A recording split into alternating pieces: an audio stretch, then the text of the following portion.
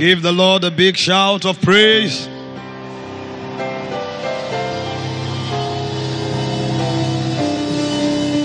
Hallelujah. It's truly an honor to be here. And I'm sure the Lord will visit us in an extraordinary way in Jesus' name. In the precious name of Jesus, I want to sincerely honor our father, the lead apostle over this house, God's servant, Apostle Dr. Tony Orokpo. It's an honor to be here. I don't take it for granted. And I also sincerely want to honor God's servant, Pastor Jude. Thank you so much for having me. It's an honor to be here. I appreciate you so much for your commitment to the work of God. Hallelujah. I appreciate the entire leadership for your corporate effort to see what God is doing, this great work God is doing here. I think I've followed part of the work from this present house, and one of the most remarkable is the fact that God's servant has the grace and the heart to pick people from the gutters and turn them to champions. Sometimes when you watch these clips, they are sincerely amazing, and you can see the liquid love of Jesus and the extraordinary grace for transformation at work. And I'm happy to be here this afternoon to share fellowship with you in Jesus' name. Father, thank you for the privilege to share with your people. Thank you because again you will open the vistas of heaven to grant us access into realms of illumination, even as we draw from your spirit, and on the strength of that advance the frontiers of your kingdom and your glory upon the face of the earth. Help us this afternoon, Father, to go into deeper spheres of intimacy and to touch things that are eternal, even as we are transformed and invigorated thereby. Take all the praise, take all the glory in Jesus' precious name. Amen. Hallelujah.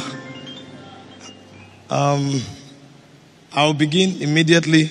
I know you've been drinking so much, but I want to believe you are not tired. I want to believe you are hungry for much more. The Bible said they go from strength to strength, every one of them in Zion that appeared before the Lord. He said times of refreshing shall come from the presence of the Father. So we don't get exhausted in God's presence, we get invigorated in God's presence. Hallelujah. And so I believe somebody is really getting invigorated, even as this procession has been on for several hours now, and it's only going to get better in Jesus' name. Can you touch some strings for me? Touch some sound and help me ascend. It's a burden to talk from your brain. Our brain is too limited to touch eternal realities. And so many times we take advantage of the access that we have in the Holy Ghost to touch things that are chronicled in the layers of Zion. You know, the things that help our navigation in time, they are immortal. And until we can touch those immortal things, we are defeated on ground. And one of the vehicles of transport in the spirit is sound. Sound is not for pleasure, it's for transport. He said, when the day of Pentecost was fully come, they heard a sound as of a rushing mighty wind. And the Holy Ghost glided on that sound. It was on the strength of that sound that they entered Zion. He said he will descend with a shout and with the voice of the archangel. So whenever there is sound, spirits are mobilized. So mobilize me with sound. Mobilize me. Mete makona, mete makona, mete makona, mete makona, bazanji toroba. Mete makona, bazanji kunyaba. Mete makona, mete makona, mete makona, mete makona, mete makona, mete makona, mete makona, oh, mete makona. Aini bazanje toroba, mete makona, mete makona, Bazanji kunyaba. Mete makona, mete makona, Mete makona. mete makona, Mete makona. mete makona, Mete makona. mete makona, Mete makona. Aini bazanji toroba. mete makona, mete makona, Bazanji kunyaba. mete makona, mete makona. You may be seated. God bless you. Let's begin from Matthew, from Genesis chapter 1, verse 28. You know, it's a burden when you have to minister after patriarchs, skilled technocrats, after they've done all they have to do. You now come to minister. So I'm wondering why Jude asked me to come now. They would have exhausted syllabus. You don't know where to start from. It's a burden. I will just check my spirit. Anything the Holy Ghost drops, I will draw out. I don't know what to teach on a subject when someone like Pastor Poju Oyemade has taught. What do you now teach? These are technocrats with scriptures. They build scriptures like they are architects. The intelligence with scripture, the dexterity is something else. And then to make it more difficult, Apostle Selman has ministered. Imagine where you left me. God will help us. God will help us. So Genesis 1:28, I just want to touch a few things. It said, and God blessed them. God wanted to open the burden in his heart and the very factor that necessitated the creation of man. Because before God began to create, there were many things God represented before he became a creator. Everything we know about God are the things that he engrafted into the syllables of his being as creator. But in God, when there was no time, when all the references that were was God, there were many things God represented. It's a mistake to think that God is creator and begin to interact with him purely as creator. He is bigger than creator. Because before creation was, he was. He is older than creation. Creation is just one expression of the multifaceted realities that he represents. Before he ever began creation, he was. But you see, now that he has created, and he has created men, it was necessary for him to open the understanding of men to know why it was necessary to create them. Because before he created men, he had created other spirits. There were many communities and many civilizations going on in the spirit before God decided to create man. In fact, if you study Genesis chapter 1 from verse 26, it said, God said, let us make man. That was the first community that was. Because the first community that ever was existed in God. It was a community of the Father, the Son, and the Spirit. And where they dwelt was in God. Because you see, it is only creation that requires external environment. God does not need an environment. God is God's environment. God lives in God. Because there was nothing before God. You know, when Paul was speaking, he said that God dwells in light, unapproachable, in 1 Timothy 6:16. And John was teaching in John chapter 1 verse 5, and he said, God is light. He said, this is the message that we have received from him, that he is light, and in him is no darkness. So God is light, and God dwells in light. So what it means is that God lived in God. So the first community that ever existed was the community of the Godhead. And that community was governed by three perfect realities: the will of the Father, the wisdom of the Father, and the power of the Father. This is why the first revelation of God in Genesis chapter 1 verse 1 was Almighty, Elohim, because you can't define God apart from power. And you can also not walk in the realm of God without aligning to his will. And when you function by God's power and in God's will, then you are operating in God's wisdom. So God's civilization was governed by his will, his power, and his wisdom. And this God existed in himself, a community of three beings that at the same time is one. And so before anything was, they related with themselves as a perfect community, existing in perfect harmony. But a point came where the love of God began to propel God to create an environment outside of himself. And so God went on an adventure of creation. That was when God became a creator. But when the Father, the Son, and the Spirit were relating together before creation ever was, God was. And there are many things God represents that we don't know of. But when he decided to start creating, he began to create different ecosystems regulated by different realities. And so before he came to man, there was the angelic order. That was the first external environment he created. It was actually a spirit realm. Because he said in the beginning, God created the heavens and the earth. So he created the spirit realm. There was a realm that was unseen before he decided to create the seen realm. Now, this unseen realm also has many civilizations in it because of how vast God is. You have elders. What does a spirit do to become an elder?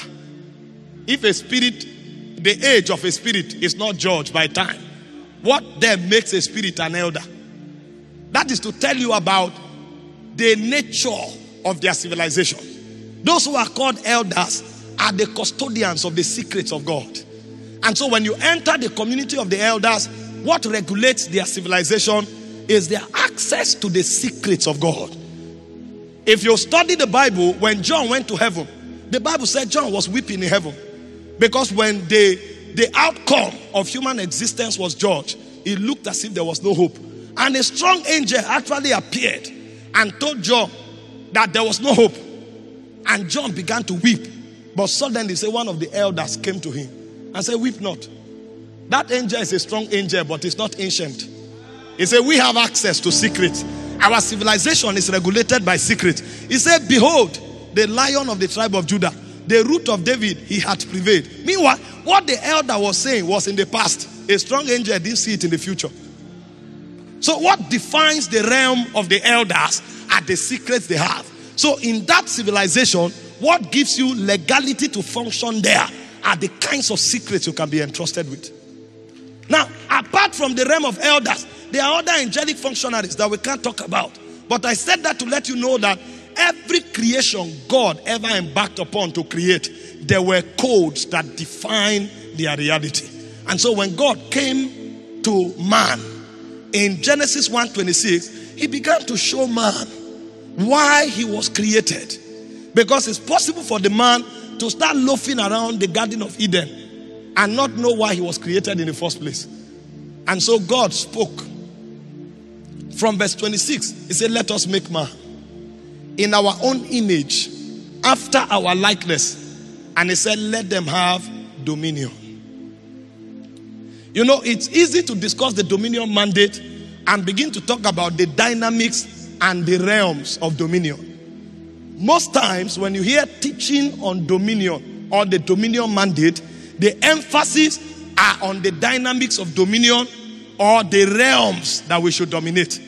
But we don't go to the foundation to find out the qualifications of the spirit that sustains or gives a man the right to exercise dominion.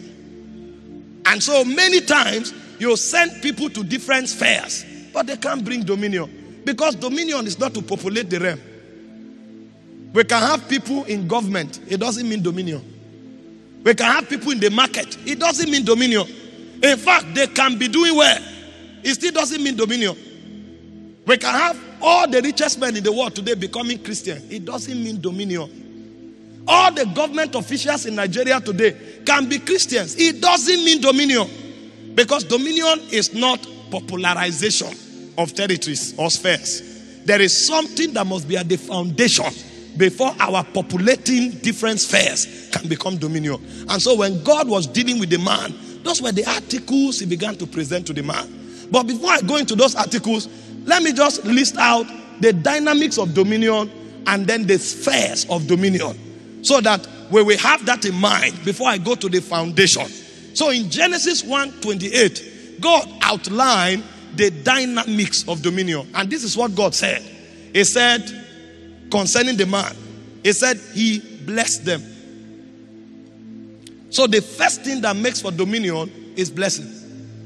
If there is no blessing on your life, you will labor in futility. Because blessing, the word blessing means to cause to prosper. And so when you are an agent of dominion, the spirit you represent, which is actually the cardinal essence of dominion. The cardinal essence of dominion is the ability to put the blueprint of a spirit on what you are doing. It's the ability to put the blueprint of a spirit in the sphere where you are. And so for that to happen, that spirit must put his endorsement upon your life. So the blessing is actually the endorsement of the Spirit of God upon the men that he has created. And then after the blessing, God went to the second aspect of the dynamic. And he said to be fruitful. He said to multiply. He said to replenish and to subdue the earth. So if you are not fruitful, if you are not multiplying, if you are not replenishing, and if you are not subduing, you can never have dominion. So the two things that form the dynamics of dominion is, number one, the blessing, and number two, the multiplicative factor that the Spirit puts in a man. When these two things are in place, wherever a man finds himself, he will always dominate. Now, when you are done with the dynamics, then you go to the spheres. And God also outlined the spheres in this scripture. He said, number one, to have dominion over the fish of the sea, over the fowls of the air, and over every living thing that creepeth upon the face of the earth. So God gave man the jurisdiction for his dominion. And I'll tell you why God stopped here. Because this is not the total jurisdiction of dominion. But this jurisdiction was what God allocated to the man who did not have the Spirit in him yet. Because the man that God was talking to here had not eaten of the tree of life. The Holy Ghost was not yet on his inside. So at this point, his jurisdiction was the waters, the earth, and the air. Now, if you read this same scripture again, after the man received the Holy Spirit, the scope increased to the spirit realm as well. Because when Jesus sent the man, he sent him to all nations. Matthew 28 verse 18. He said, go into all the worlds. And Paul came to elaborate all the worlds, not to mean all the nations only, but also the spirit realm. Because in Ephesians chapter 6 from verse 10, he said, having done all to stand, stand therefore. He said, for we wrestle not against flesh and blood, but against principalities and powers, against the rulers of the darkness of this world, and against spiritual wickedness in heavenly places. So you saw that from Genesis 1:28 to Matthew 28 verse 18 to Ephesians chapter 6 from verse 10 to verse 18, the scope of man's dominion was the waters, the earth, the air, and the spirit realm. And the reason the spirit realm was added is because we now operate in the order of the second Adam. And the second Adam is the Lord from heaven. And so if we are operating in the authority of the Lord from heaven, then even the heavenly realms also becomes a sphere where we can exercise dominion. Jesus himself speaking, he said, when 2 or 3 of you are gathered together in my name, he said, whatever you bind on earth is bound in heaven. So our impact extends from the earth realm to the heavenly realm. So 2 things that is usually emphasized about dominion is the dynamics and is also the realms. But dominion is more organic than just the dynamic and the realms. So my teaching this morning is going to focus more on the organic dimension of dominion, because we are looking at the dominion mandate. If we want to talk about the dominion mandate, we can just talk about carrying the will of God to the different spheres through the dynamics that God gives. So when you are able to exercise the will of God in different spheres, you are carrying out dominion. But you cannot exercise the will of God unless you become the will of God. That's where above the dynamics and above the sphere, something must happen before a person or a people can exercise the dominion mandate. When I'm rounding up, I will define the dominion mandate and then we'll trust God to pray. But there were 5 things that God gave to the man before God came to Genesis 1:28. And those 5 things are the foundations of the dominion mandate. If you don't have those 5 things, you may know the dominion mandate, you may preach it, but you will never exercise it. If you don't know these 5 things, we may mass produce people, send them to politics, send them to media, send them to the economy, but we will not see the dominion mandate. In fact, as we are speaking now, there is no sphere or strata in Nigeria that there are no Christians. The last dispensation that everybody is writing off. Yes, most of the leaders are from the other faction, but I can assure you that there were good number of Christians in that same dispensation. But we didn't see the dominion. And in case you want to argue it at the national level, there are some states in Nigeria that are Christian states. They all come to church on Sunday, but we didn't see dominion. Many of those states, salaries are not paid. Many of those states, nothing that government should do is being done. But everybody from the governor to the chief of staff, through all the ranks, were Christians. So dominion mandate is not to litter Christians all over the place. Christians will be all over the place if certain things are addressed first. If those things are not there, what we are doing are intelligent lectures. And so before God told the man to multiply, because you have to be careful what you are multiplying. Because it's not about the multiplication. What are you multiplying? What are you replenishing? That's why you cannot enter the dynamics until you deal with the essential aspect. You have to be careful what you are sending. What are you sending into all the worlds? Before Jesus sent them into all the worlds, he sat on them for 3 years. Because it's not just about sending. If it was about sending, Jesus would have sent people from the first day of his ministry.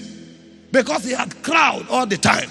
Did you notice that of all the multitude that followed Jesus, at the end of the day, only 500 persons were sent? Because Jesus had 500 disciples, he had 120, he had 70, he had 12, he had 3, he had 1. Where are the multitude? Because in our own context of dominion is number. You come to media, we are the only people there. You come to government, we are the only people. But Jesus didn't think that way. Jesus had the multitude, he left them. And he selected those that he had incubated upon. Because dominion is not primarily number. Yes, number is a part of it. Because the glory of the king is in the multitude of the people. But what is the quality of the number? And so before we discuss the dominion mandate, we must find out who are the agents of dominion. The agents of dominion must first of all be born before we begin to discuss the dominion mandate. Because if you don't have agents of dominion, there is no mandate to execute. Jesus was with them for 3.5 years. He never spoke about dominion mandate. He was interested in making agents. Because it's not Christians that execute dominion. It is witnesses. And there is a difference between a Christian and a witness. Make no mistakes about it. The whole Nigeria today can become Christians. There will be no dominion mandate. It is witnesses that carry the dominion mandate. And if you study from Genesis, there are 5 credentials that every Christian, every witness carries. These witnesses with these credentials are the ones that exercise and execute the dominion mandate. And when you study the Bible, I list them quickly as I begin to expound. Number 1, Genesis. I want to begin from Genesis because it's the foundation. before we flow into other tributaries. Number 1, Genesis chapter 1, verse 26. He said, let us make man in our own image. The word image is the word for glory. And the glory of God is the essence of God, is the nature of God. And so, a people that can exercise the dominion mandate must be people that are dominated by the nature of God. Let us make man in our own image. You will notice that when the devil came, he didn't attack the mandate, he attacked the people. Because if the people are defied, the mandate is corrupt. No matter their number, it counts for nothing. And if you study Romans 3:23, it says, for all have sinned and fallen short of the glory of God. The moment they fell short of the glory of God, if you like, have 1 billion of them, there's no dominion. No matter the activity they are doing, even if it is a spiritual activity, God will not be there. You can be doing church and God is not there. Because it is the nature that allows God to put his credibility upon what is going on. And so the first thing, or the first qualification that a people must have before they begin to talk about the dominion mandate is the nature of God. Paul says, henceforth, know we no man after the flesh. Because if we know men after the flesh, they have no capacity to bring the dominion mandate. And so when you want to talk about the mandate, the dominion mandate, you are finding out, who are you talking to? Is it somebody dominated by the flesh that is talking about dominion? That person can have the biggest company. That company will have nothing to do with God's kingdom. At the end of the day, it will only sponsor flesh further. Because you will study that person and discover his life is in the direction of vanity. And it will become an ark that will take many others in vanity. And so the first thing God checks, which is important and primary before you talk about the dynamics or the spheres of dominion, is the nature of the people. Number 2, he said, let us make man in our likeness. The word likeness is the word character, attitudes, or expression, the ways of God. And so before you talk about dominion, a people must have been schooled in the spirit to a point where they think the thoughts of God and they live out the ways of God. If a man does not subscribe to the philosophy of the kingdom, he is not an agent of dominion. Give him 10 textbooks on the dominion mandate, he will not execute it. Because his ways are not the ways of God.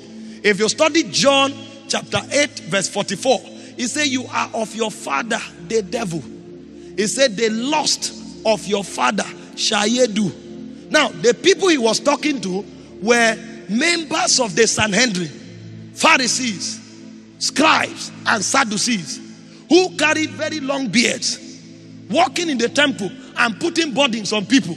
But Jesus looked at them and said, you are sons of the devil. If you like, dominate the whole of Israel, the kingdom of God can't come here. Because what we are doing here is for your appetite. I'm not moved by how many of you are there. I'm moved by the quality of those of you who are there.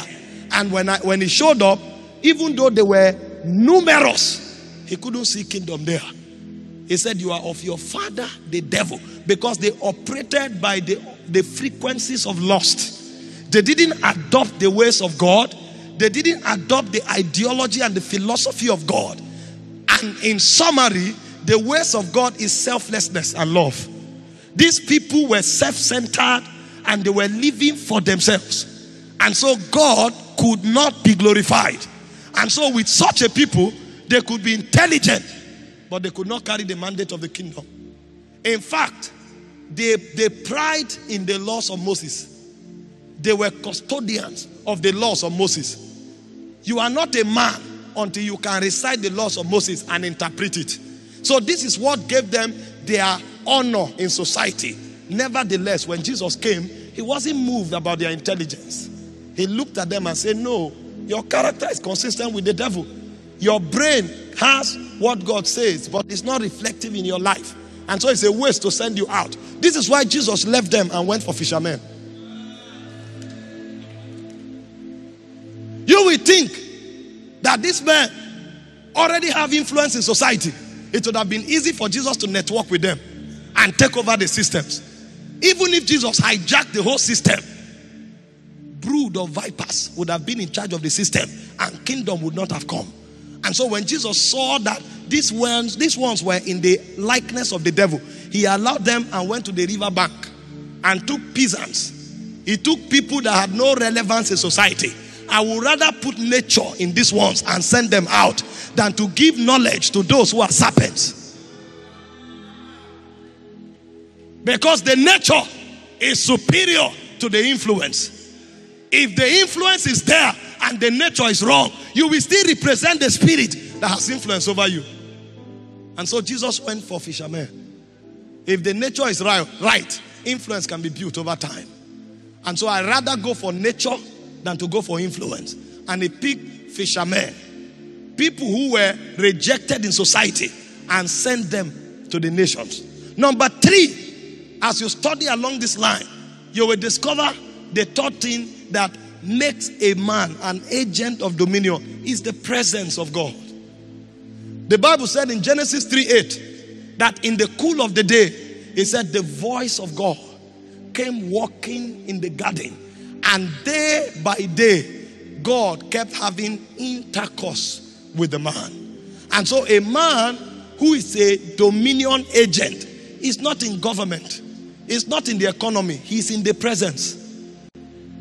It is in the presence he lives, and it's in the presence he exists. It is from the presence that he affects the government. But if you take him out of the presence and plant him in the government, another spirit will take over him. Because men were created to live within the circumference of spirits. That's our habitation.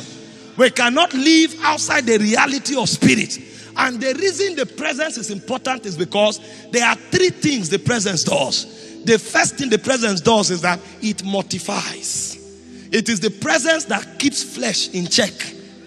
If the presence is not there, the flesh will go on rampage. You are creative. You don't just know because you don't have money. Wait until they make you a senator. That's when you will notice that the way you walk is not correct. You will have to change the way you walk, because it no longer befits your status to walk simple. You don't know until you have $1 billion. That's when you understand that it is an error to spend a weekend in Lagos. Lagos is noisy. The best place to spend your weekend is the Bahama Islands. Because after the noise, you need to lie down on a blue beach and cross your leg and let air blow on you. And you will lie on that beach until you forget God. That's when you will discover that all these vital forms are fake. The only true bed is a water bed. The bed that massages. So when you lie on your bed, it should be rolling. It should be rolling. And they can bring 7 beds, they will cancel all until you get the spec you are looking for. And so the only thing that can censor your flesh and keep it in check is a technology called the presence. Because when the presence comes, the presence mortifies the deed of the flesh and kills it. The job of the presence is to kill the flesh. Because the flesh cannot glory in the presence. Every time flesh wants to ascend, the presence kills it. It says flesh cannot glory in the presence. The Bible said Samuel killed Agag in the presence of God. What happens in the presence is a technology of the mortification of flesh. And so when a man steps out of the presence, he becomes an agent of another spirit. He may call himself a Christian. The second thing the flesh does is transformation. The flesh is what opens you up to the light and to the voice of God. The presence is what opens you up to the light and the voice of God. Because as you go into the world, you will find many spirits whispering. You will find many inspirations come to you. You don't need to read a book. Go and work in the government. And then as you work on a government facility, suddenly inspiration will start coming. Inspirations. What you should do, how you should cut corners, how you should lobby, how you should compromise. They are there. The spirits are already there. They are gatekeepers. Go into the economic chamber. Find 2 billionaires coming. You will see the way you will change. Even the way you greet them, you want to get their impression. Greeting will mean something else than salutation. Because when you greet them, you want to deceive them. The moment they talk to you, even your tone will change. You will add you will add some things to your voice, to get their attention. You will see that if another kind of light does not come to you, that it is not what man possesses that gives him value. If another kind of light does not come to you, that Christ in you is the hope of your glory, not a man. If another kind of light does not come to you, the territory will choke you with darkness. And so what the presence does is that it brings you into realms of illuminations. Those illuminations transform you, and that's what keeps you accurate in a corrupt world. And the final thing the presence does is transfiguration. It's transfiguration. It said, we all, with open faces, beholding as in a glass the image of the Lord, he said, we are changed. When Jesus stood on that mountain praying, he said something happened. He said the fashion of his countenance, Matthew 17 verse 2 and 3, was altered. There is a garment we have in the spirit. The more we tarry, the more that garment rests upon us. He was speaking about Moses earlier. As Moses was there for 40 days, a point came, the glory began to subdue the flesh. And literally you could see it. You could see it because the presence brings out the God element on your inside. And so when you step out, you are no longer a representative of the Yoruba clan. You become a representative of a dimension in Zion. Because when we gather as representatives of different dimensions in God. That's why it's called the ecclesia. Ecclesia, because everyone here is a rep member. And what you represent is a dimension in the spirit. When that dimension begins to take over you, it's called transfiguration. So you are no longer known after any fleshly tendency. You are known after that dimension. If these things don't happen, it's a risk to send men out there.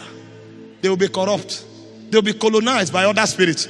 And you will find a Christian that became a senator. He will not look anything like a Christian. You will find a Christian that became a businessman. He will not resemble anything like Christian. Because you didn't bring them into the presence and teach them that they must remain there.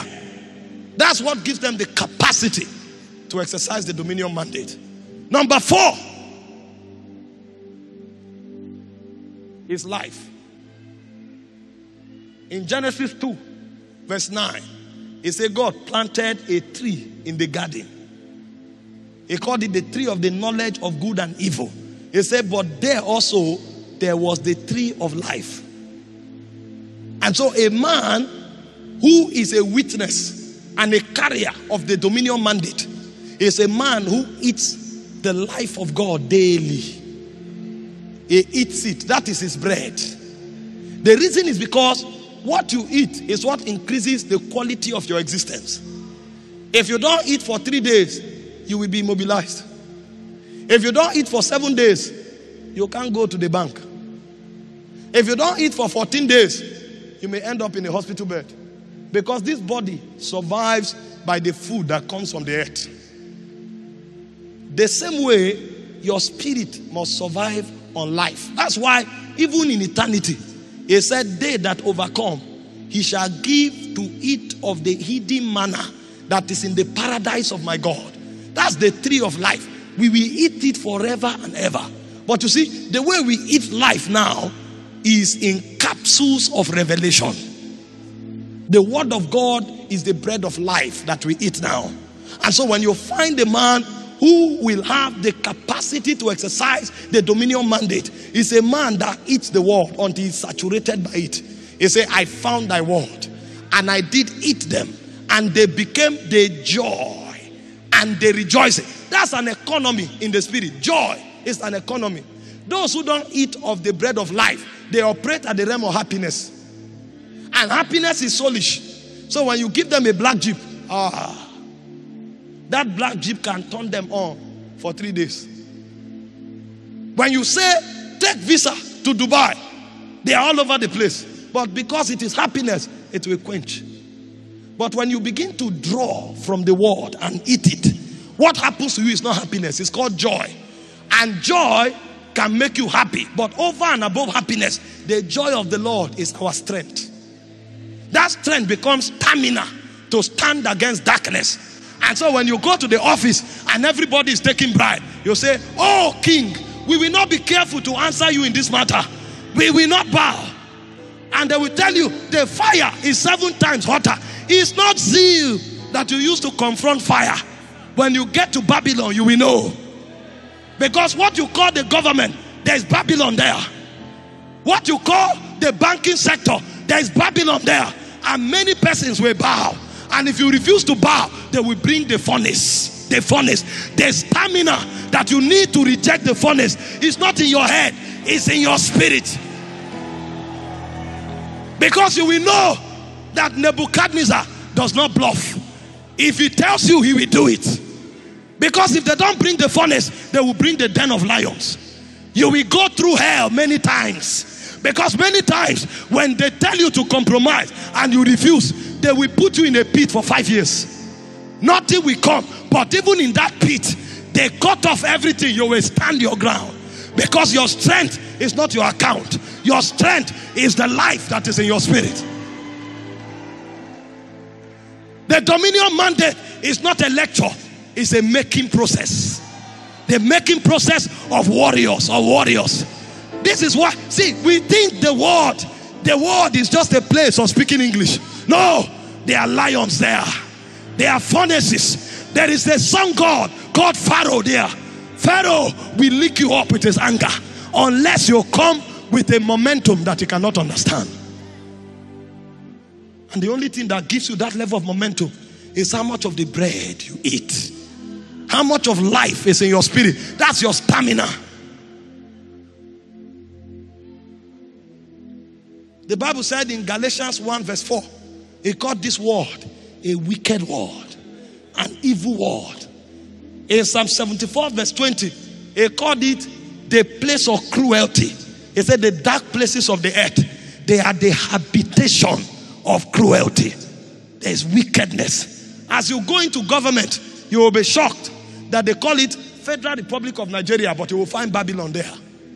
Babylon that will make you compromise every day. So when you live there, you would have done more harm than good. When you go, you will find Egypt there. Egypt that will threaten you that you either leave your God or you don't go forward. And it's not a bluff. Sometimes they can put a spade in front of you and you don't make progress for 5 years. But you know that it's not the cadre in government that defines you. It's not the cadre. And so instead of bowing, you will stand your ground. And when the Lord turns again the captivity of Zion, even that which was taken away shall be restored. He said the hand of God came upon Elijah. He outran the chariots of Ahab. They may tell you to compromise and you refuse, and they stop you for 10 years and you don't change your mind. On the 11th year, then God will bring a wind. And the promotion of 10 years will come in one day.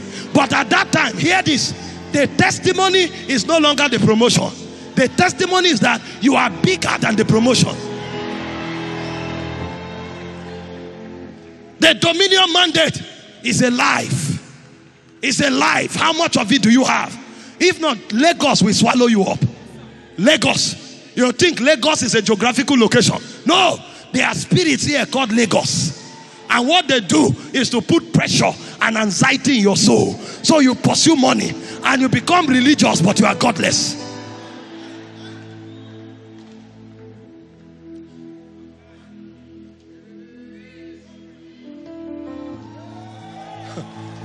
My God, life is called stamina in the spirit.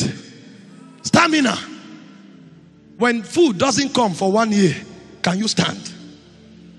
When reproach comes for 1 year, can you stand? When you are denied a position for 5 years, can you stand and say, Lord, I know you are able to promote me, but in case they think because of promotion I will compromise, I will not. That's where the dominion mandate starts from. It's not a lecture. It's not English. It is war in the spirit.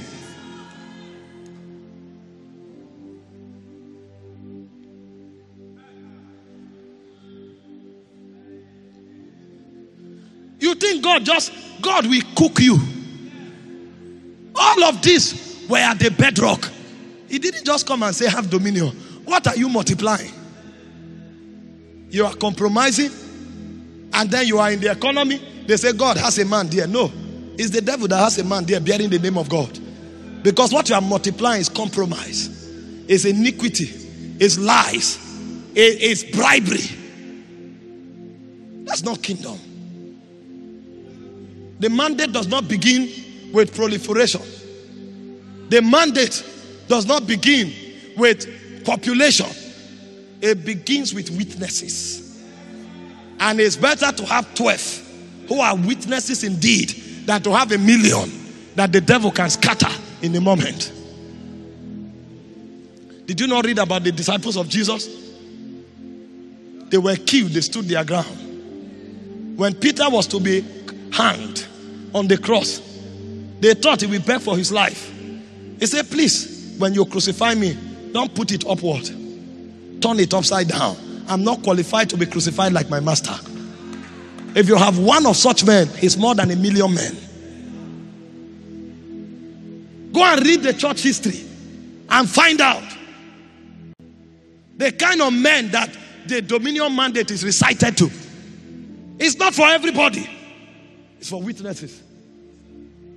And these guys continued like that. The disciple of John, called Polycarp, was the bishop of Smyrna. He was 86 years old when they came to arrest him. And they told him to run. He said no. Run to where? When his captors came, he sat them down and welcomed them and entertained them. When they finished, he said, let's go. I'm ready. I'm ready. That's the man you can send out.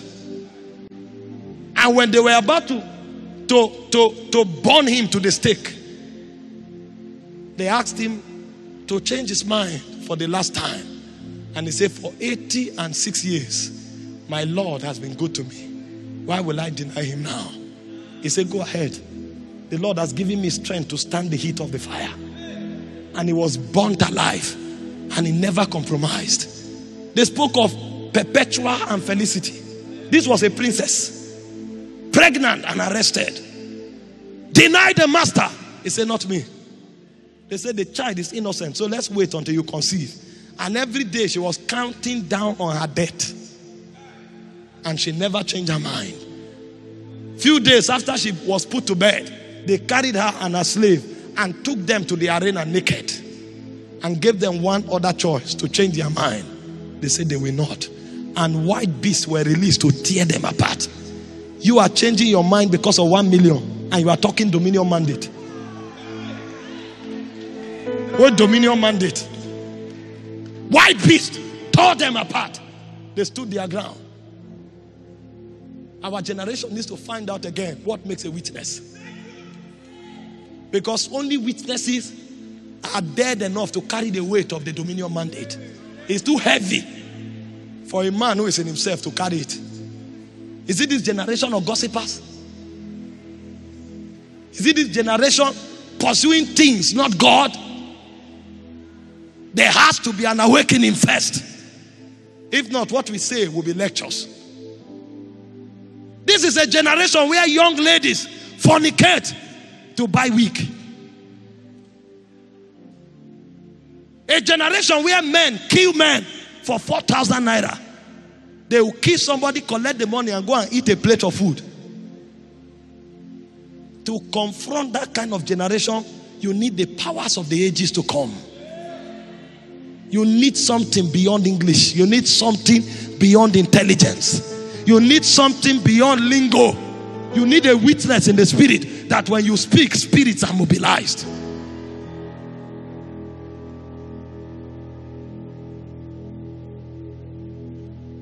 When you read church history, one thing you discover is that they don't write birth dates. Nobody celebrates birthday in the early church. They celebrate death days. Because they are interested how you die, not how you were born. Anybody can be born. But how did you go? Because how you go can become a memorial for the church. A memorial. They are more interested in how you left. Because how you left is a testament of how you lived. Because your death will validate your life. And so they were interested in raising people that were first of all willing to die for the Lord. Those were the kind of people they sent out to all the world. Our sending forth nowadays is for its ambition. It's for ego. I'm doing well. Dominion. The word dominion is war. It means take over. And when you want to take over, you will meet the princes. And so when they come, you must be fortified with the nature, with the lifestyle, with the presence, and with the life.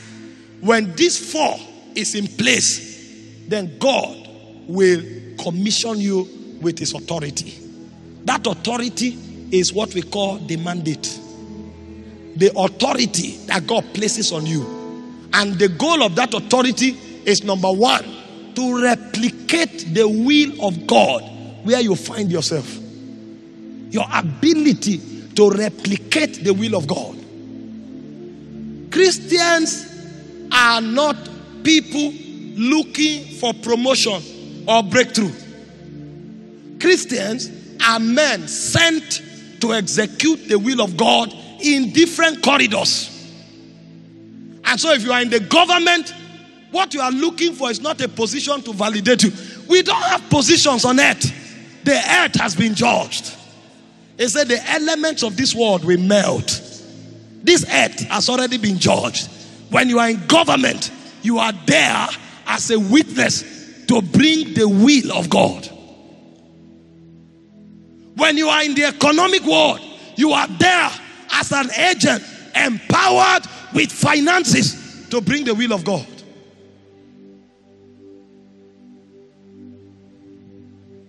But you must first of all be conquered to be able to live and think that way. And so the reason we are having this session this morning is because we want to trust God to open the vistas of heaven so that we will see what every carrier of the mandate sees. Because the mandate is the authority on your life to administer God's will in your sphere of influence. But you cannot exercise God's will if you don't know it. And so when we are teaching on this subject, like most of the speakers would have taught and taught very well, is to open to you God's will for his people.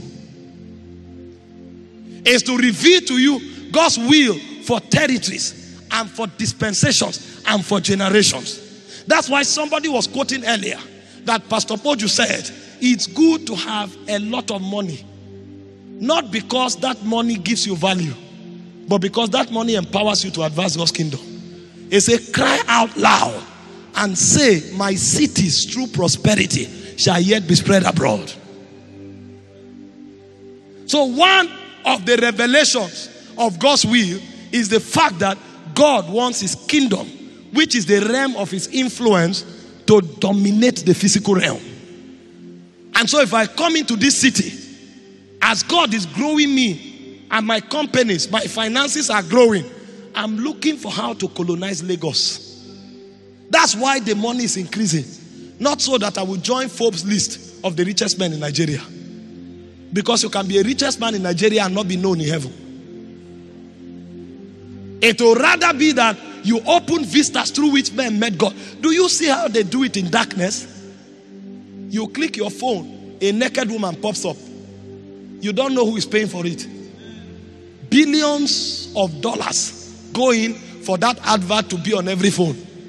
Nowadays, if you even carry your writing pad, you are not browsing. A naked woman will be walking in your writing pad. How did she come there?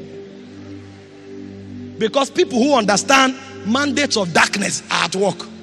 You go to buy razor blade and you see a naked man with pant. How does a naked man concern a razor blade? Because those who have economic power have intentions of corrupting your soul. And they know the way your soul will corrupt is by looking upon pornography and nudity. And so their job is to sponsor it until every billboard you turn to, every Android phone you carry, every song you hear, they are dominating it.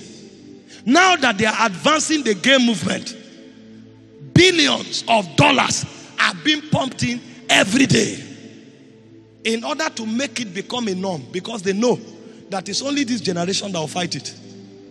If they sponsor it well enough, the next generation coming will think it's normal.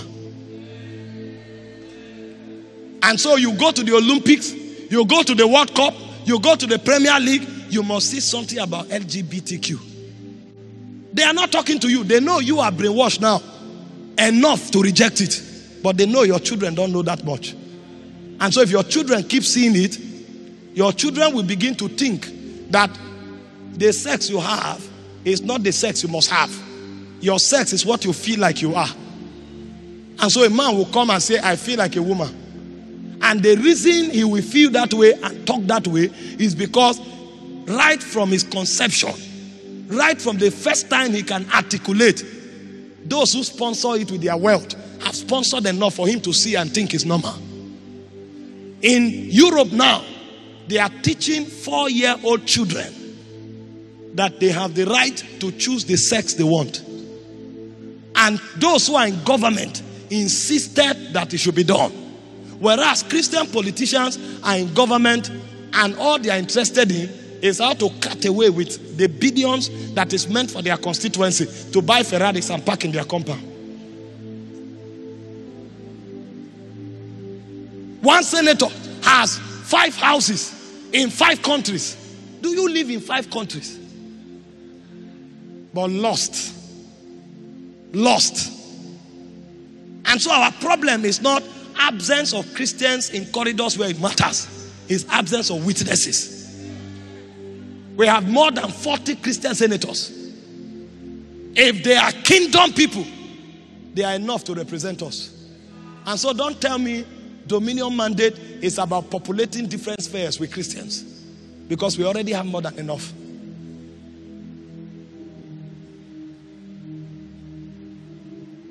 But we don't have witnesses.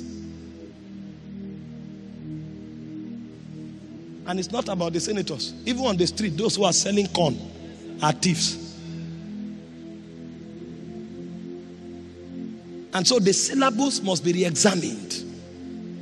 And people must come to know that before you talk about kingdom advancement, talk about the people. Who are you? What is the measure of the nature at work in your life?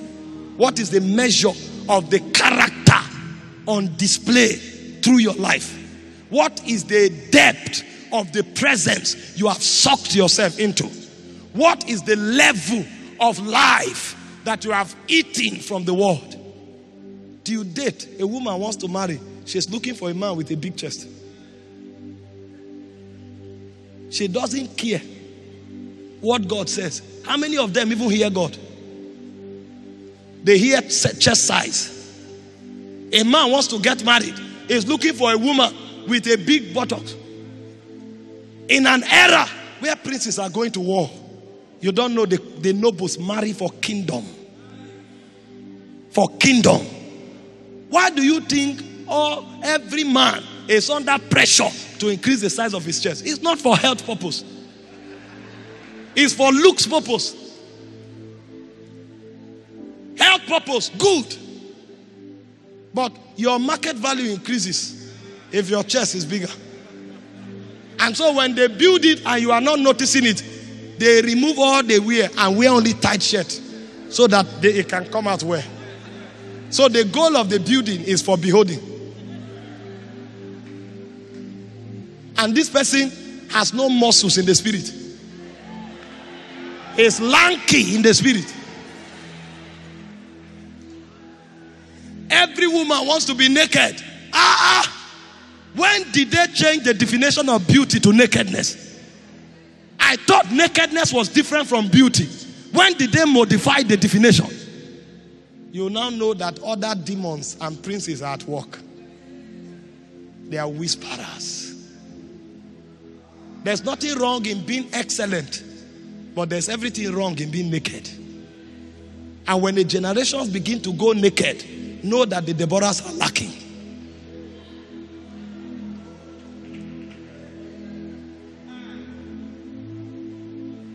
And so the kingdom mandate is your ability to receive God's authority and use that authority to exercise God's will. And so there are few spiritual ways of accessing God's will. And God's will is a plethora of spiritual realities that I cannot begin to explain here. But God's will finds expression where whatever it is you are doing makes the people to contact God, contain God, and express God. If you are able to achieve that, you've given expression to God's will and you have carried out the dominion mandate. Wherever God places you, if you are able to make men contact God, contain God, and express God, then that's the summary of God's will. It can be in government, it can be in media, it can be in the economy, wherever you are. It can be in the educational field. If you are able to get men, either directly or indirectly, to contact God, contain God, and express God, you have done God's will. But there are many channels into this ability and this reality. One of them is by spiritual impartation. And that's what we'll be trusting God for in the next 10 minutes. Let me show you a few scriptures quickly as we begin to round up. Colossians chapter 1 verse 9. You can bring people into God's will by teaching them. You can bring people into God's will by praying and impacting them.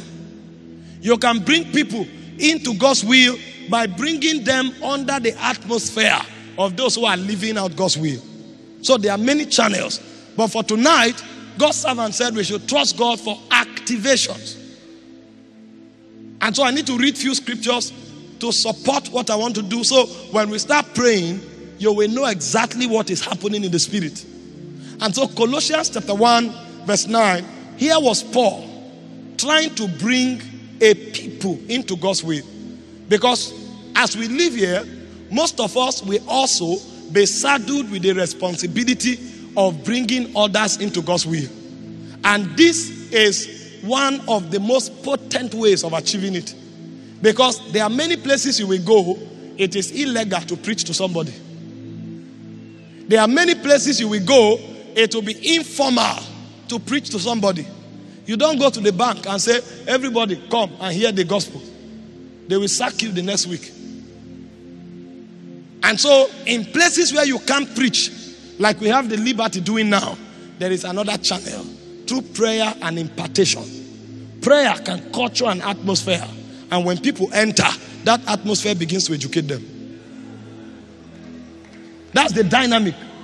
Because spirits are mobilized through prayer. And so when you choke a place with prayer, the spirits begin to work. Because you hear with many frequent faculties beyond your ear. Every cell in your body hears. That's why if you enter a room where two people are quarreling, even if they stop talking, you will know. You are a receptacle of frequencies. And so one of the ways you bring people into God's will is by prayer and impartation, especially when their hearts are open. And so Colossians 1:9 says, for this reason, we also, since the day we heard of your faith, we did not cease to pray for you and to ask that you be filled with the knowledge of his will in all wisdom and spiritual understanding. If you go forward, he said that you may walk worthy of the Lord, fully pleasing him, being fruitful in every good work, increasing in the knowledge of God's will. This is when somebody can go into the academia and say he's carrying the dominion mandate. when he's fully pleasing to God, when he is fruitful in making others contact, contain, and express God, because he's known the specific will of God for him in that territory. But the way he comes into this economy is by prayer. And so some of the people that will be impacted this morning, they will not fall down. But as they go to their business on Monday, they will enter that business as a new person. Because before now, they went as earners of salary. But now they will enter there as ambassadors of Zion. Because something would have happened. They would have discerned God's will. And the more you discern God's will and leave it out, the more authority is imparted on your life. But the way you get in is by prayer and by impartation. Number 2, I show you something else. Ephesians 1 from verse 17 to 19. Hear what Paul said. See, this prayer thing, if you are a believer, pray. It does so much for you than God just opening a door. He said he prayed for the church in Ephesus. He said that the God of our Lord Jesus Christ, the Father of glory, may grant unto them. See the robust dynamics that Paul was about to open to this church through prayers. To show you the authority of prayers. See what Paul was about to open. And being a technocrat, he knew exactly what he was doing. He said, number 1, that God may give unto you, on the strength of his prayer, the spirit of wisdom. That's Sophia. And revelation. That's apocalypsis. In the knowledge of him. That's epignosis. That the eyes of your understanding being enlightened. That's photizo. So one prayer provoke 4 things. That's why impartations are important. If I'm teaching you, I can bring you revelation. And you are limited to the revelation. But when I pray over you, I bring you much more than revelation. Sophia is knowledge that produces result. That's why it's called wisdom. Fruitful knowledge. So that job you are on, you will not go on that job and say, I'm a spiritual man. I'm a spiritual man. Or God, you were employed to teach physics. Before you are a witness in that university, you must know physics and teach it well. You can't go into the economy and say, we are apostles to the economic world. And you don't have intelligence for the trading. They will kick you out. You cannot go into the medical corridor. Every operation you do, the patient dies. And then you say, we are ambassadors. We are ambassadors. No, no, no. You have to be fruitful and effective there first. You can't go to the market and they give you 10 million. After 3 months, it becomes 300,000. And they say, no, you are unprofitable. You say, come on. I'm a servant of God. Don't you know we are here to change the market? Oh God, before you change the market, improve the market. And so Paul said they needed to have Sophia, knowledge that produces results. And then number 2, he said apocalypsis. That means access into the secrets of that realm. And so while you are in the market trading intelligently, a point will come, you will know that that market is not just a market of trading, it's a battleground. Because when access begins to come, you'll start seeing signatures of principalities and powers, of rulers of the darkness of this world, and of spiritual wickedness in heavenly places. So you will not just go into that market with knowledge anymore. You will now go into that market with weapons of warfare. And so when you come to the market, before you open the door, you sit in the room and blow in tongues for 1 hour. You will not have the momentum to pray in tongues for 1 hour before starting, except as your eyes are open. Maybe what you call your shop, you come and then your eyes are open. You now discover there's a dark cloud on your shop. That's when you will know that what is happening here is beyond trading. What is happening here is war. When you see that kind of reality, then the momentum to pray is imparted. Because now that vision will equip you with capacity for war. The reason many people are not fighting is because they've not seen. The reason Moses did what he did the Bible said it was because he saw him that was invincible. If you don't know that the family is a corridor of warfare, you will think it's about speaking politely to your wife and going on periodic holidays from Spain to Dubai. But when you discover that there is a program that they've written, that after 14 years in marriage, then the first attack will come. When you are 10 years in marriage, you start adding tongues. Because you will know that to be able to dodge that arrow 4 years later, you will need a lot of spiritual momentum to ascend. Because the devil doesn't fight every day. He doesn't have enough weapons. That's why he prepares specific weapons for specific people. He said, no weapon fashioned against you. He doesn't have too much. So the devil can decide to invade your space every 4 years. If you don't have apocalypse, you will not prepare. Because you traded this year, made 10 million. Traded next year, made 30 million. Traded next year, made 200 million. You say we have arrived. Meanwhile, your battle is on the 4th year. But if you have apocalypse from the first year, you will know that it's not the victory of the first, second, and third year. The victory of the 4th year is what matters. And so before you reach the 4th year, you will enter there with weapons. Belele, lalayuata, vavara, kakatano, baradadia, juata. You see why many people fail in life? They don't have apocalypse. They have 7 years of glory. They don't know that the next 7 years is famine. It will take a Joseph that has access to revelation to tell you, oh king, don't live carelessly in the first 7 years. After the first 7 years, the next 7 years will be famine. Apocalypse is what fortifies you with strategic knowledge for strategic engagement. And then when you finish apocalypse, he now spoke about fortizo. Fortizo is illumination. At the level of fortizo, you don't have access anymore. You carry it from where it is and brings it out. Authority level has changed. Apocalypse brings you into the realm. Fortizo makes you carry the realm out. And so while one person is seeing something for 1 year or for 2 years and is preparing, another person doesn't need to see it. He is the answer. Anywhere he comes with authority. Listen to Daniel's life. Once upon a time, the king called Daniel and said, I had a dream. If you can tell me the dream, I will believe your interpretation. Because he came to realize that his astrologers were liars. So before you give me any fake interpretation, tell me the dream first. So they needed apocalypse at that level. And Daniel said, there's a God that reveals secret. Give us time. As Daniel went to pray, access was granted him. But a point came, Daniel grew.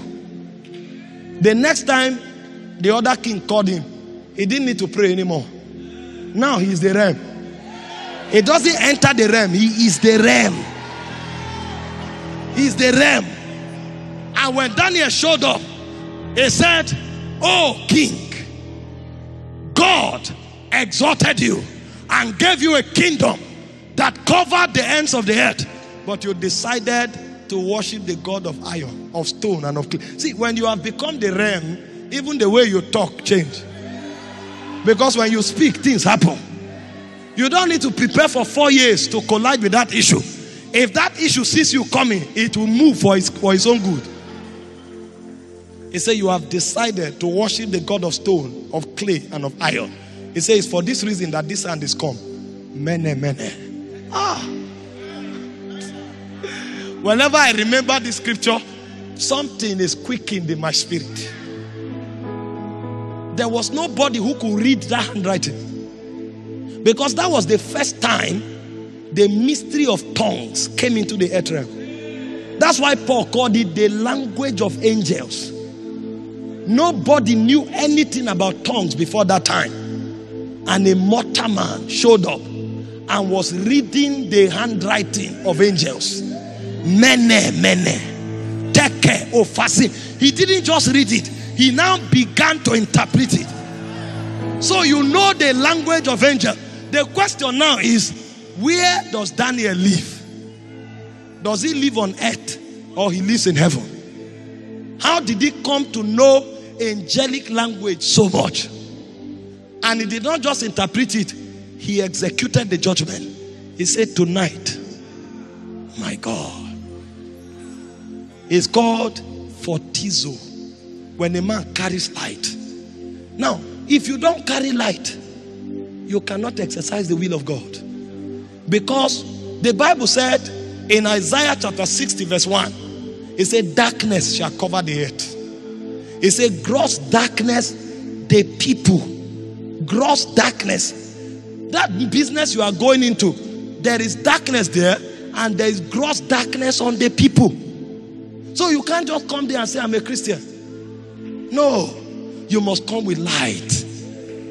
Because he said the light shines in the darkness. The darkness comprehended it not. Even Jesus, the Son of God, was on earth for 30 days, no impact.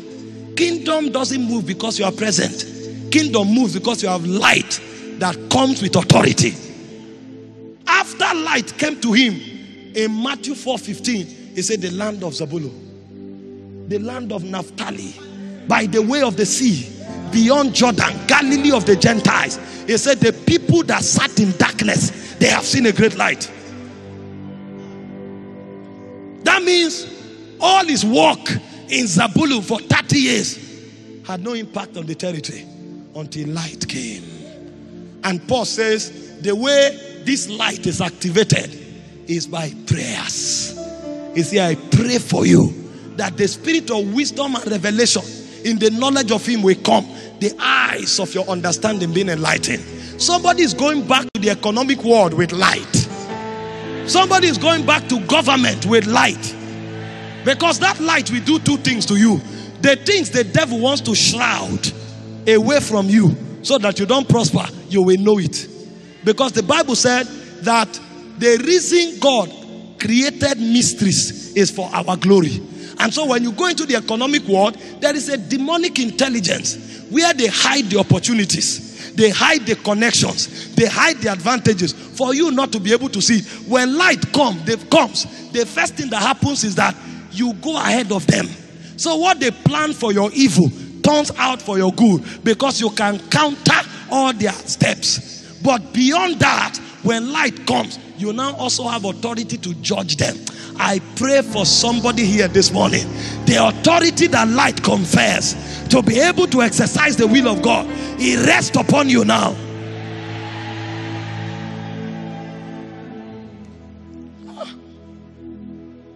Do you know what will happen if 50 of us in Lagos carry light?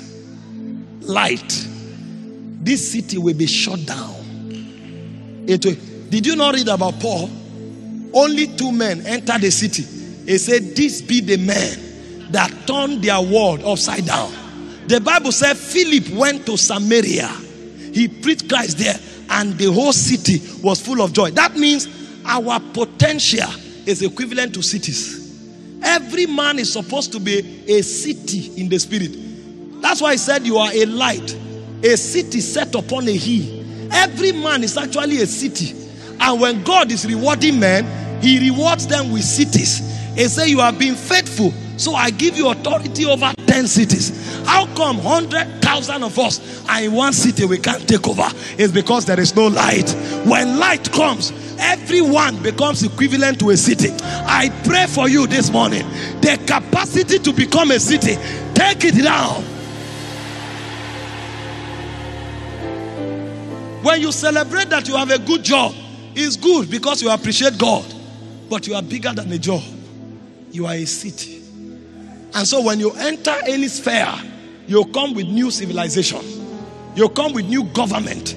You come with new operational system. You come with new powers to change that place because you are a city. I decree over you the capacity of a city. Receive it now.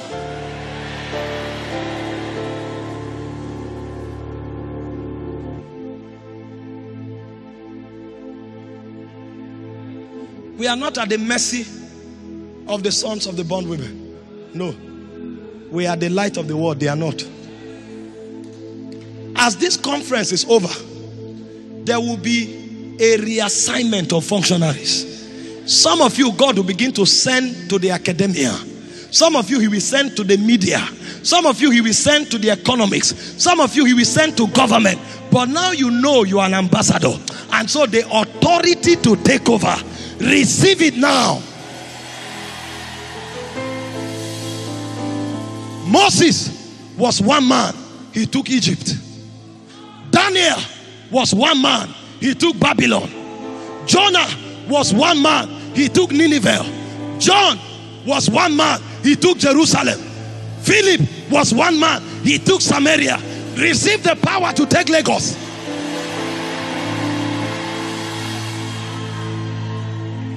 He said, according as it is written. He said, they believe and have spoken. He said, we having the same spirit of faith, we believe and therefore we speak. He said, God is not a respecter of persons. If Moses could do it, if Daniel could do it, if Philip could do it, then you too can do it. And so in this conference, the capacity to do, receive it now. Aliyah, Aliyah,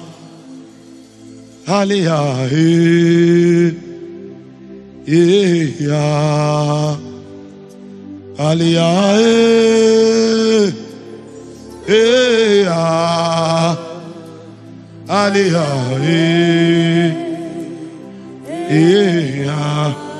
hear this. If this thing does not take number, if only few of us can do it, what now will happen if all of us can do it? You know, I began by telling you it's not about number and population, it's about stature. But nobody says all of us should not have stature. So if 10 of us can do it, what now happens if we are 100,000? The Bible said in Zechariah 10 verse 1, ask of me rain in the time of the latter rain. He said, I will cause bright cloud and showers on every blade of grass. He said, when the day of Pentecost was fully come, he said, there rested upon them cloven tongues as of fire, and it affected all of them. I decree everybody here, both in this hall and online, and those who will hear later, receive that grace now.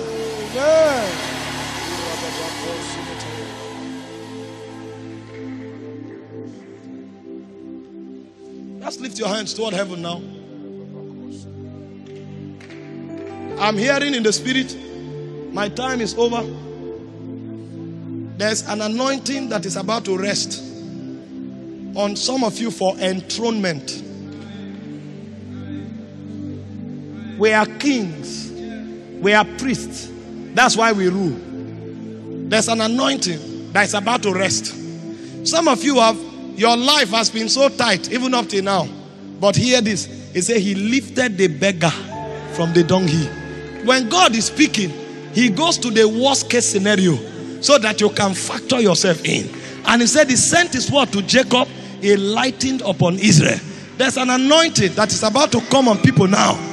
An anointing for enthronement. The kingly anointing for territorial dominion. I just want you to be sensitive now, because that anointing will come upon some of you in the similitude of fire. Fire. Take that fire. Ushers, please help them.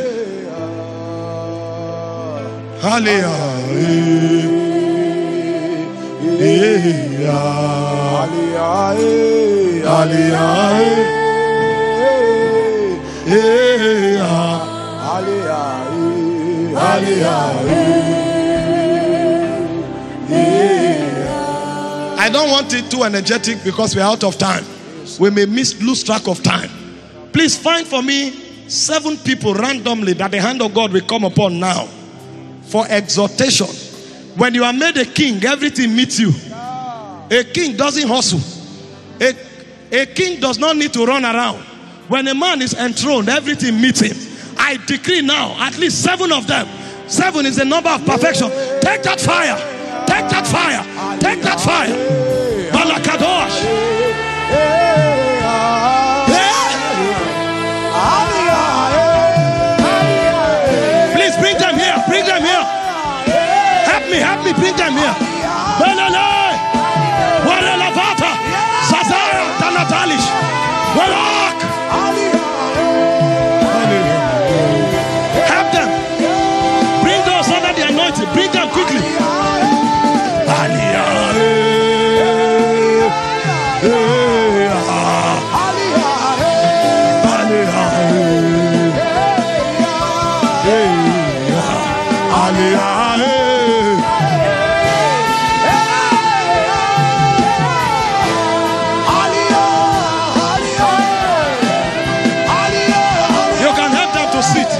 so they are not pressured.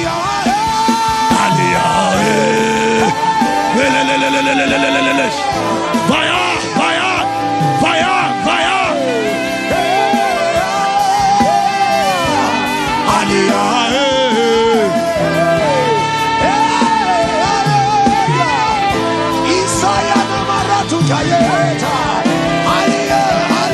Help them, help them. I see the fire falling. What it up? Moye, moye. Of the Valadia, no la laka.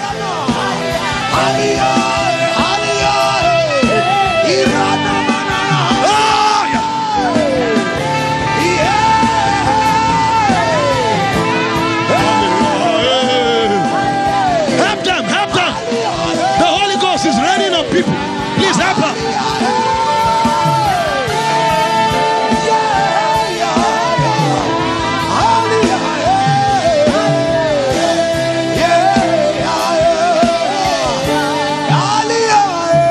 In the name of Jesus.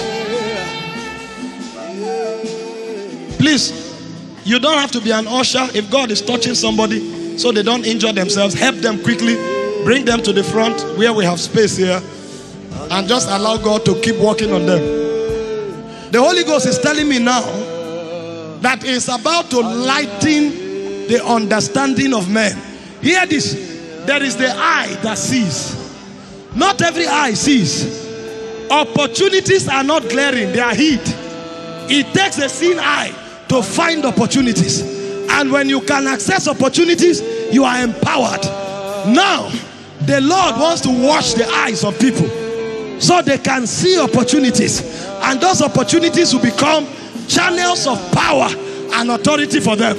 Wherever you are, please lift your hands toward heaven. In the name of Jesus. In the name of Jesus. The Bible said the house of the Lord kept going up by the prophesying of Zechariah the son of Iddo. The reason we speak like this is because we build and we create by talking. Somebody's eyes are about to be enlightened. Opportunities are not public. They are not glaring. Only few find them. And if you begin to find opportunities, something happens. You'll take over. I pray now and I decree now, the fire that burns the scales, the fire that touches the eyes, the fire that opens the eye, take that fire now. Take that fire. Ushers, help them. Take that fire.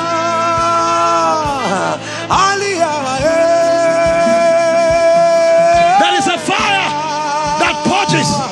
It opens your eyes. It purges your eyes. See what others cannot see. You see, as far as your eyes can see, I have given unto you. Now see. Now see. Now see.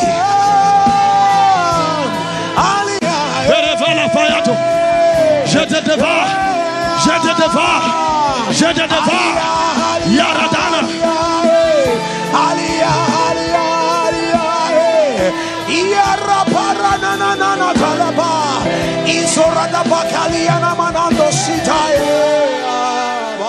Hear this. Authority is not a fluke. If you have it, you have it. But two things that every man of authority always possesses is a seeing eye and a hearing ear. He said, as far as your eyes can see, I've given unto you. He said, I prophesied as I was commanded. When a man can see and hear, he has authority. Now, God is opening the eyes of people to see. I stretch hands over you now. Every eye blinded here, in the name of Jesus, I command it open. So channels of my spirit, open up. I am with the Father. Open up. No boundaries, no limits. No boundaries, no limits. Open up. Let it call unto deep. Let it call unto. Oh, channels of my spirit. Channels of my spirit. Open up. I am with the Father. I am with the Father. Open up.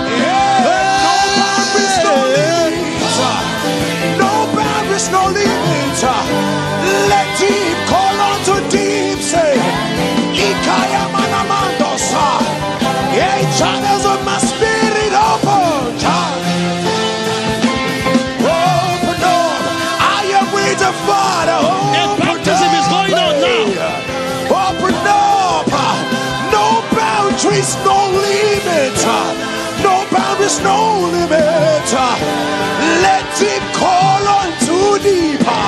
Erapayana mano sayakaye. Imole deo. Okuku parada. Imole de. Okuku parada. We say light has come in this place. Okuku parada. Ino rapali kayadeba. Imole de. Itayamana. Imole de. Okuku parada. Okuku shidanu. Imole. Light has come. The light of God is here. Imole de. Zarapa itaya. Hey. Imole de. Imole de. Okuku parada. Now hear this. The Lord wants to take men higher, but He says it is going to be based on their priesthood. Hear this, please hear me. We are priests and kings, but it's always important to know that we are priests before we are kings. Our kingship operates on our priesthood. If there's no priesthood, there will be no kingship. And so the Lord is telling me now, power on the altar. He's about to rekindle somebody's altar that has gone obsolete. I pray for you now. I pray for you now. I pray for you now. Let the fire on your altar be rekindled. Let the fire be rekindled. Let the fire be rekindled. The fire is resting upon some of you now. The fire, the fire, the fire, the fire. Help them, help them, help them.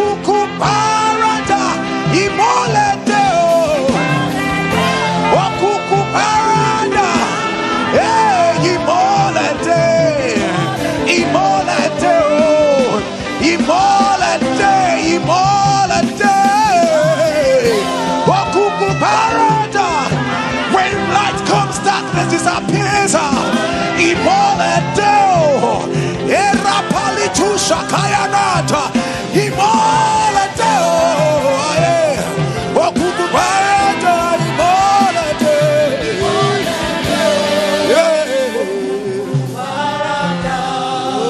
Hear this.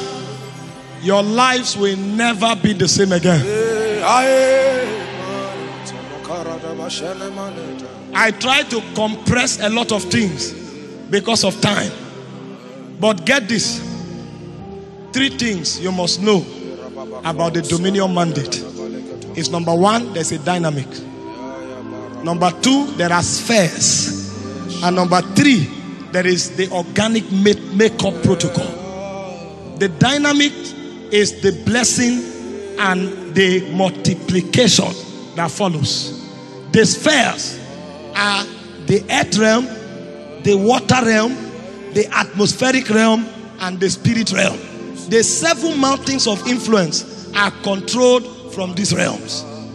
And the makeup protocol insists that in you must be the nature of God, the likeness of God, the presence of God, the life of God, and the authority of God. Because the dominion mandate is your ability to contact God, contain God, and express God.